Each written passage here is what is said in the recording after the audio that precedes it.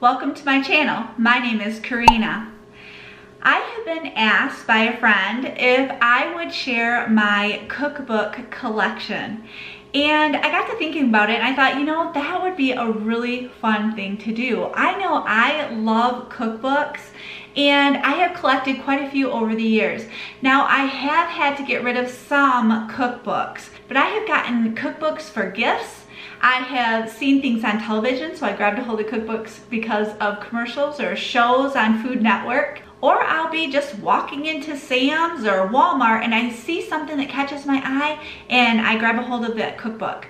And I also have some older cookbooks that are almost like antique from the 1950s and so on. That when I was watching Mad Men, I spotted it in the background and I quick jumped on Amazon and I found it and I ordered it.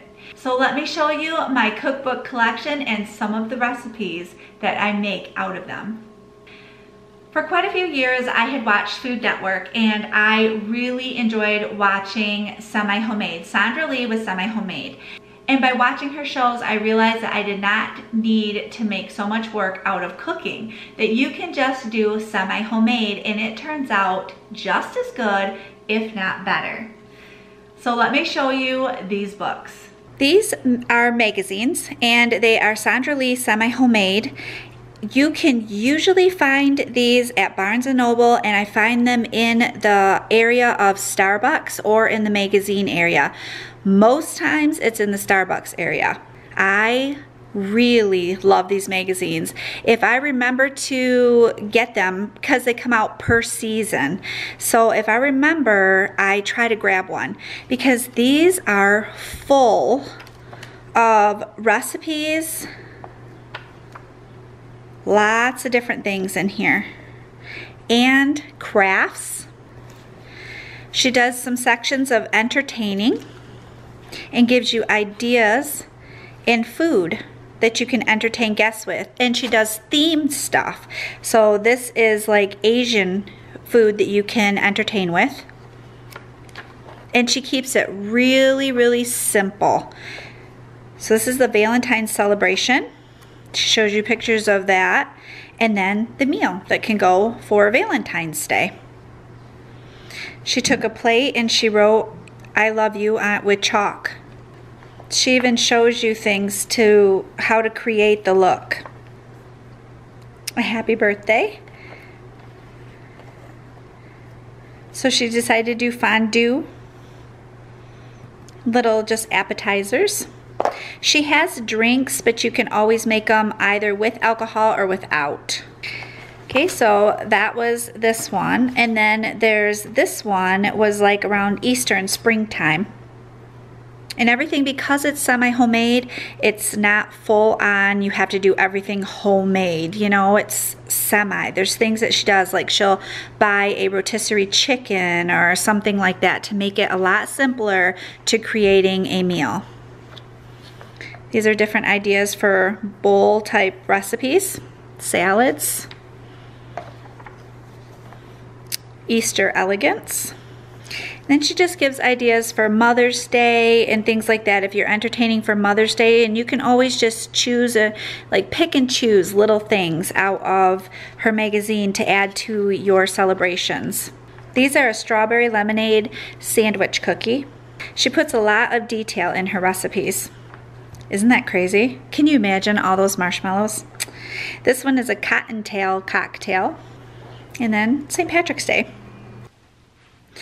And sometimes she just gives you ideas just to celebrate spring and different things to do with get-togethers.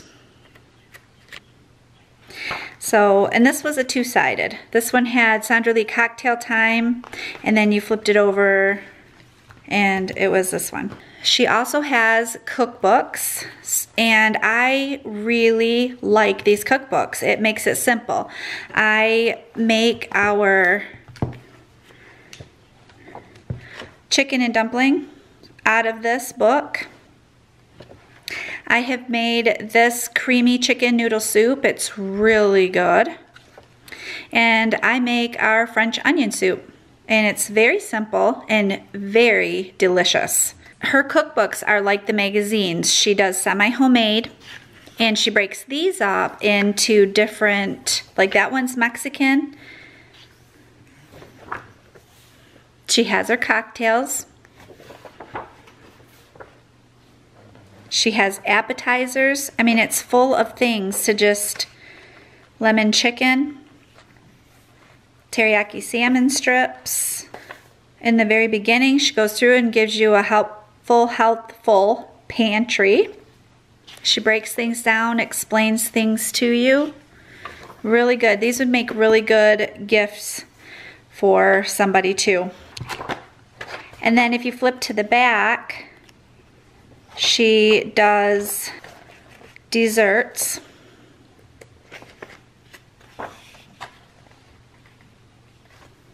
So that is this one. This one is her slow cooker recipes. It's just full of different recipes. Kung Pao game hens. Chicken with bacon, mushrooms, and onions. Risotto, blue cheese, figs, and arugula. It's stuff that isn't hard to find either. Like a lot of recipes I found where I want to make them and I can't find the ingredients that they're telling me, but these aren't like that. And it's just a wide variety. There's fish and duck and chicken and soups and desserts, and let me get you to desserts. Here's some soups. Lemon blueberry cake. Chocolate peanut butter brownies. Okay. And that is her slow cooker recipe book. And then this one is just desserts. It is full of different desserts. If you have church functions, family gatherings, get-togethers, it has all of the stuff that you can make just something special. This is just angel food cake. Simple, simple, simple, but yeah, look at that presentation. It's so pretty.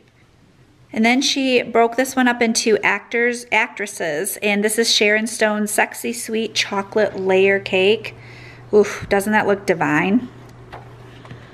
Queen Latifah's Silky Smooth Apricot Mini Cakes.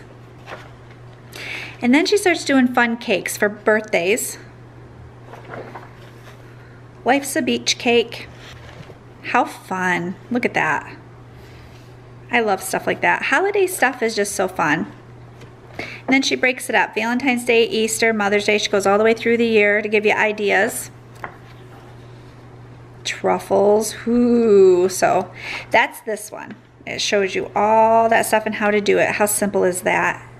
And yet, how cute. Even classroom parties, some of this stuff would be good for.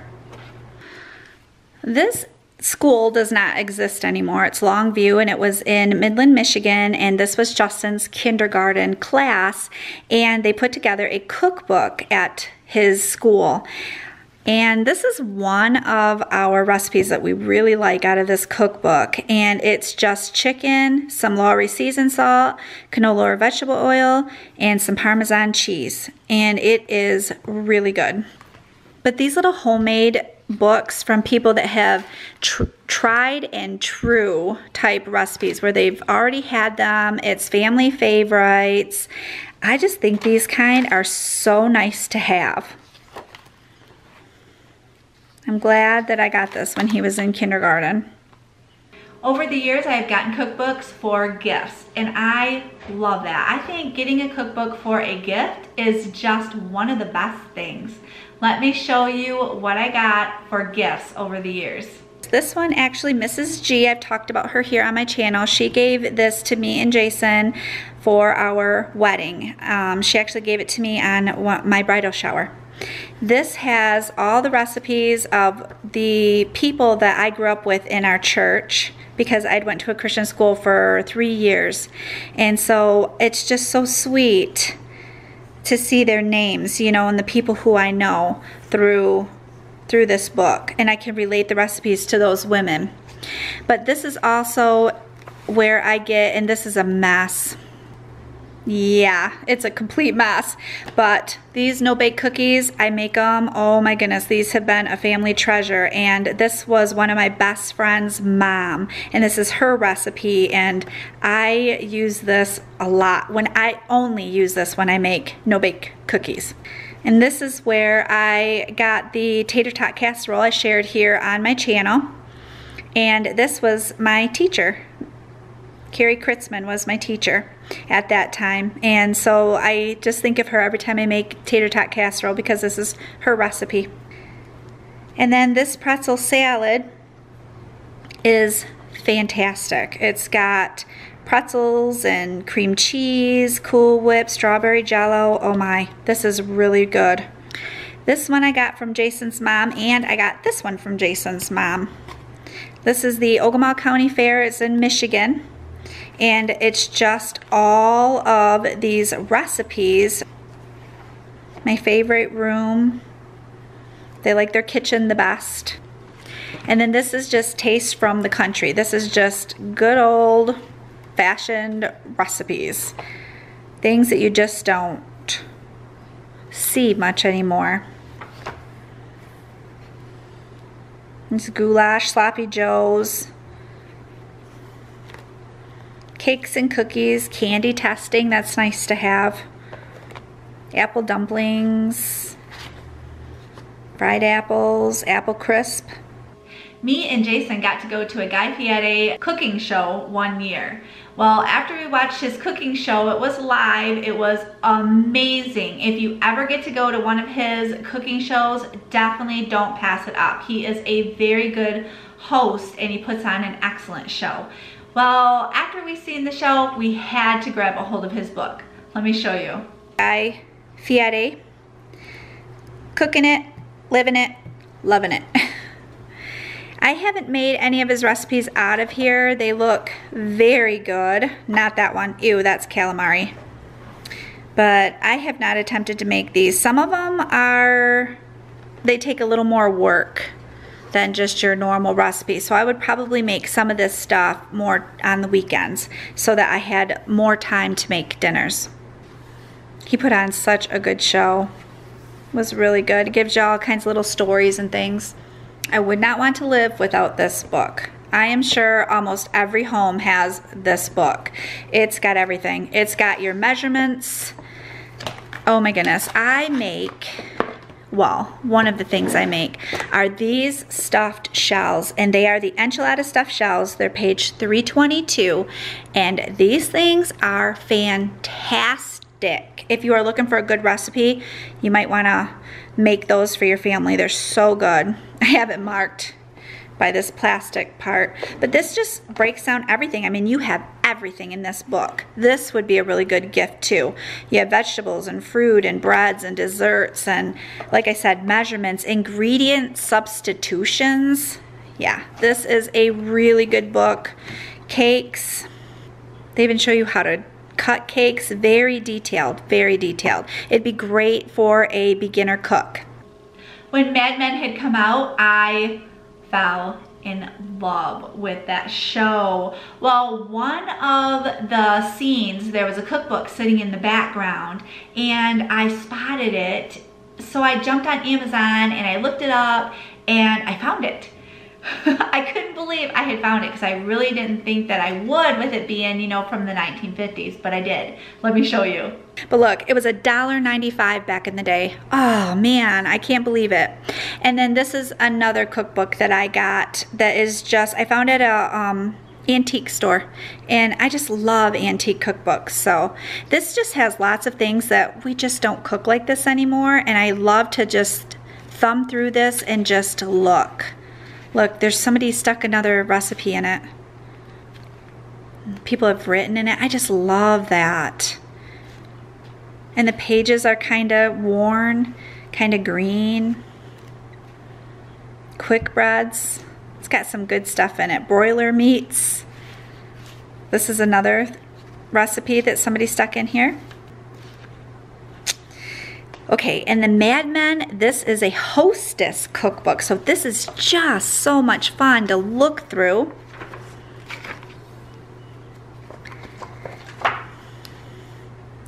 Wow. Can you imagine? Isn't that just pretty? Ham buffets tailored to 2 seasons. Spring ham buffet. They give you all the recipes and how to do it. Easy refrigerator rolls. Oh my, look at this. It's party carts. I love it. I love stuff like this.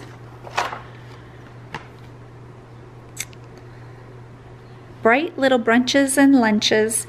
Here's your after dinner coffees. A brunch. Does your brunches look like this? A club luncheon.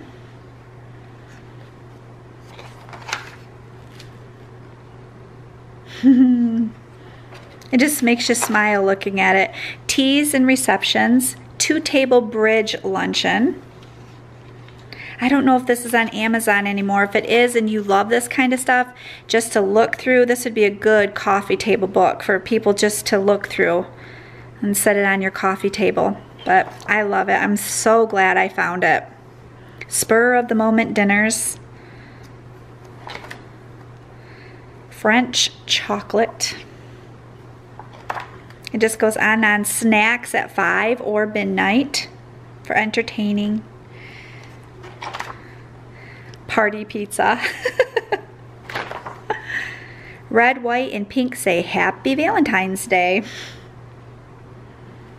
A Valentine luncheon. Ooh. Wow. Valentine cake. Twin Hearts cake.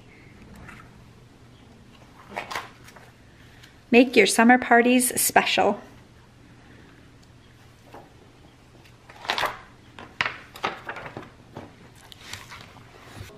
And then of course, I am addicted for some reason to cooking magazines. I really like Food and Family magazine. I like Taste of Home. I grab a hold of things for just specifically for the holidays, like craft magazines. And I really love to just thumb through those magazines and find some special things to add to our holiday table. I love to collect magazine cookbooks. This is all stuff for like 4th of July, summer type meals, luau chicken sandwiches. Create a cookout, and they tell you like your main dish, appetizers or salads, and then desserts to go with it. They do that throughout the whole book. Sometimes you just kind of get stumped on ideas for entertaining and the holidays, and cookbooks really help out. So that's the Taste of Home Great American Cookout Book magazine. And then Crock and Girls, oh my goodness, these guys are amazing. They do simple recipes, but it's all done in crock pots. They start with breads, they do desserts, they do soups, they do meals. I mean, they do lots. I have done cooking on my channel using Crock and Girl recipes, and I have not had one, I don't think, that we didn't like. Bacon wrapped pork tenderloin. Well, that looks good. Desserts and drinks. You can find a lot of the recipes online too. Oops, I'm sorry. Blocked your view there of that delicious peppermint fudge brownie. How silly of me. Bread pudding. Pumpkin pie in a crock pot.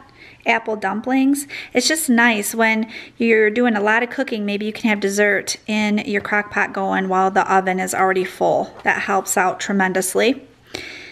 S'mores cake, enchiladas, pumpkin apple enchiladas. But a lot of these recipes you could probably find online if you look up Crock and Girls. This one I grabbed because I need some Halloween ideas. So it's the Taste of Home Halloween. You can find these usually up by the cash registers.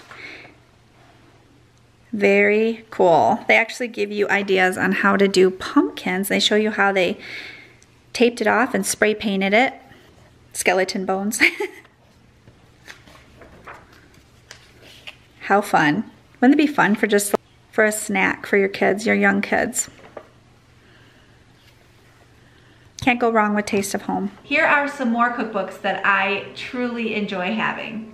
These are always up by the checkouts, and when I'm standing there in line, I'll usually grab one. If I see things that are simple that I know that we would like, I pick it up. So this one is Halloween. This one I've had for many years. This is a Pillsbury one.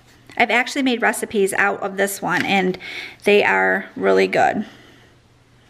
But this one is old. It's a holiday planner. Taste of Home Easter, it just gives you just some ideas, things that you just don't think about. This one's a Thanksgiving one. This one is freezer meals, and I need to look through that and make freezer meals one day. It's something that I have been desiring to do for quite a while, and I really want to get into making freezer meals. And this one is Christmas cookies and bars. I hope you have enjoyed looking at my cookbooks with me as much as I have enjoyed sharing this with you. I hope you have a wonderful day, and I will see you soon.